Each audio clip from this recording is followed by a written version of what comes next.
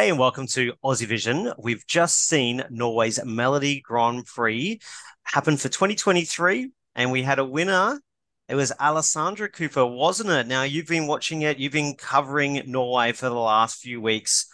Was it a surprise winner? What did you think of Alessandra taking out the crown? Well, if you asked me about 4 weeks ago when we all started this that she was going to win, I would probably say not, but it has gone insane since semi-final one. So it's kind of been building till tonight, and it was pretty much a front runner to win. Yeah, because I mean, it's kind of gone viral, right? Like she's been in the viral charts in America and all over Europe, but it's Yep. also an amazing performance. Like I loved it from the start. But yeah, I think she's been very popular. That was a massive televote score. Was it like 179 and then Ulrika was on 78 or something? Yeah, she pretty much got 100 points more than second place. It was insane. That is incredible. What did you think of her performance tonight compared to like the semi-final?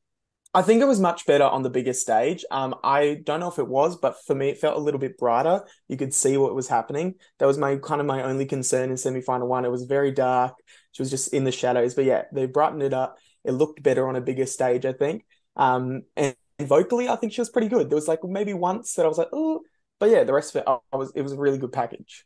Yeah, I felt like she was a little bit better vocally in the semi, but she was almost giving more this one. I Mm, think she almost got a bit too overexcited. It was just that one first big, no, not the big high one. She nailed no. that. But I think she'll be fine. I think it was like a big occasion.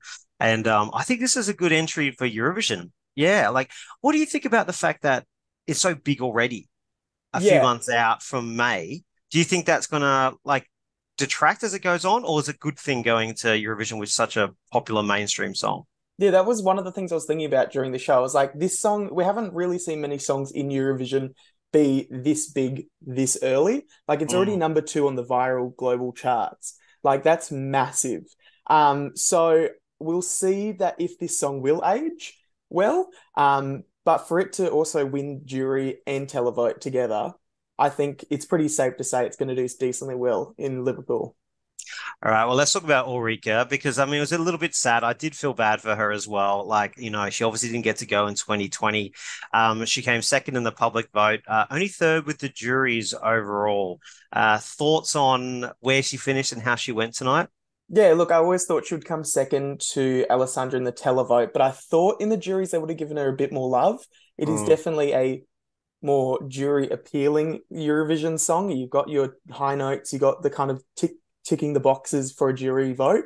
But yeah, it was a bit low, I thought, for what it was. But also in Yeah, saying that, Adelaide got second. He was a jury song. Alessandra may have been my only real surprise in the jury. yeah, I think I guess the song may have let her down just because we all knew it was a little bit Hmm. dated, right? So maybe that's where the jury's punished it a little bit. Because I think she did well tonight again in her performance, Orica, and it looked really great. It looked good on the big stage.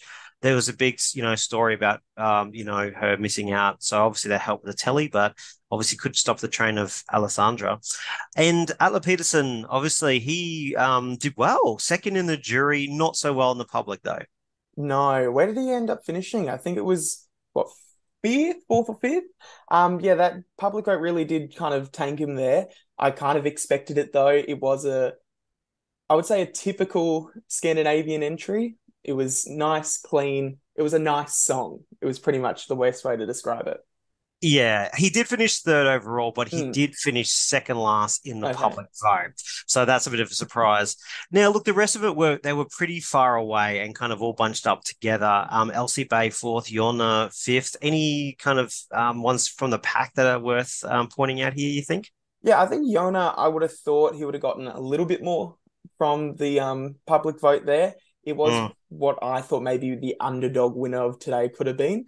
But yeah, I just think that was a bit low. But the rest of them, it kind of pretty much fits. Prohibition being low in jury, but high in televote. Yeah. Yeah, pretty expected. Exactly. I totally think everyone who was going to do well with the tally, Skrillex, Swing It, did it, and not so well with the jury, and then the other way around for like Aline Thorpe not doing Mm. so well with the public. But I agree with you. Yona was the surprise to me. I expected much more tally vote for him. But overall, I have to say that was a great national final. Some of those songs that were midfield could take out many other national finals across Hmm. Europe. So it feels like Norway's come back with a bang. I mean, did they make the right choice in this format compared to the head-to-heads? Oh, I think it was much more entertaining. It was a bit shorter, which is nicer. We didn't need 7 weeks of Norwegian songs. But yeah, it was one of the best in a few years, pretty much. It was song after song. They were all pretty good, and they were the ones eliminated too. They could have been great entries for other countries. They would have been desperate to have. Yeah, all up a great, I think a wonderful Melody Grand Prix, a return to, I love the semi-final final format, return to the big stadium, some great songs. They've done a good job. Like Melfest, you better bring it because Norway might outdo you this year. All right. Well, look, thanks, Cooper, for the last few weeks of covering Norway. And, hopefully you're happy with the Alessandra winning over Ulrika. Yeah, it was good. It was a good show. I'm happy with the result, and I think she'll do well for Norway in Liverpool. All right. Well, catch you all later. And thanks for joining us. See ya. Bye.